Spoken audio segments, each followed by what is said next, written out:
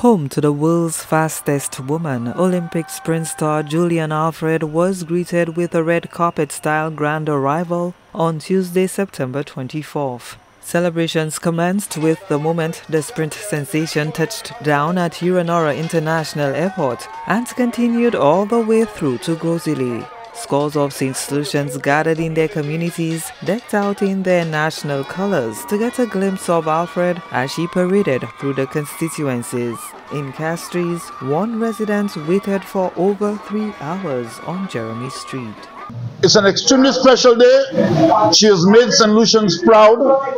She has now joined the legions of the laureates, because as you know, St. Lucia is a unique country, and in our uniqueness we tend to produce unique things, and Julien Alfred is one of the unique products that we have produced, a real product of St. Lucia in whom we are very proud, and she has taken us to the pinnacle of the Olympics. Individuals were elated to bask in the presence of the track star, even if for just a moment. One man hoped that the spirit of patriotism would continue even after the victory tour.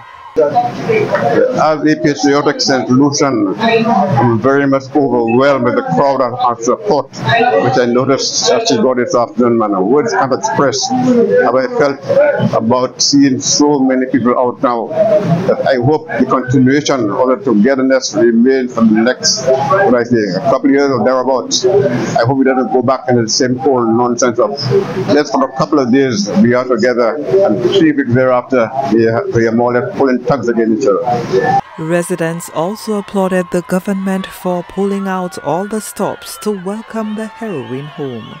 And I want to applaud St. Lucian from coming out on behalf of Julien Alfred, and also to the Prime Minister with the speech he have made, and to my Minister of Central Castries, I want to tell him thank you for a job well done. Corporate St. Lucia also came out to support the athlete.